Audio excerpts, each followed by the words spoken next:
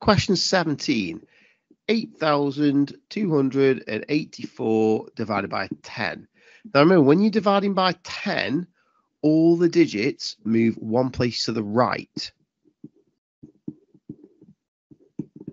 If it was divided by 100, it would be 2 places to the right.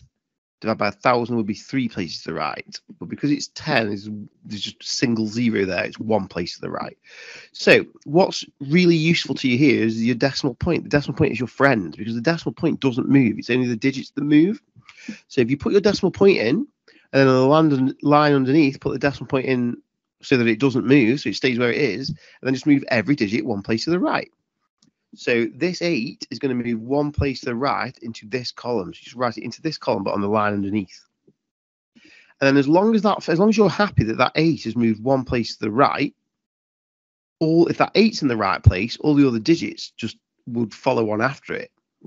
So if it goes 8, 2, 8, 4 in the question, it's going to go 8, 2, 8, 4 in the answer. And then as you can see, the 2's moved 1 place to the right, the 8's moved 1 place to the right, the 4's moved 1 place to the right.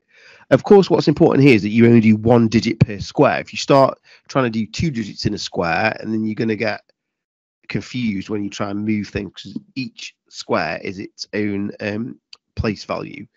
So if you've got 2 digits in a single square, you've got 2 digits in a single place value, and that's just going to lead to confusion.